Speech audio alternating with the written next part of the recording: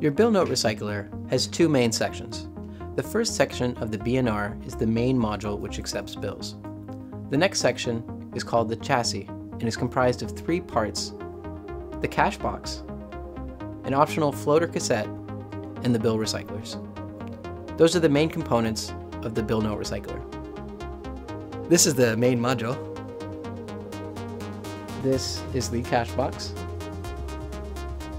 This is our floater cassette. Here are our recyclers. If by chance there is a bill jam in your bill note recycler, we'll open the panels to check to see if there is a bill stuck.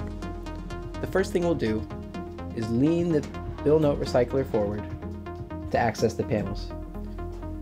The first front top panel we'll look at.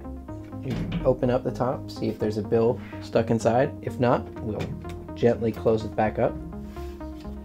The second area we'll look at is the recognition area, where these two yellow buttons you can press to open this back panel.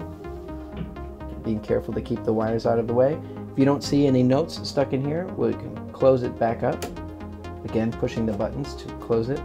And the third panel we would open is on the spine. And we'll just, again, pulling the yellow switch on the spine here, open it up and see if there is a note stuck inside. If not, we'll carefully close the spine and all the other components, bring the cash machine back level, and those are the places you will look for a bill jam.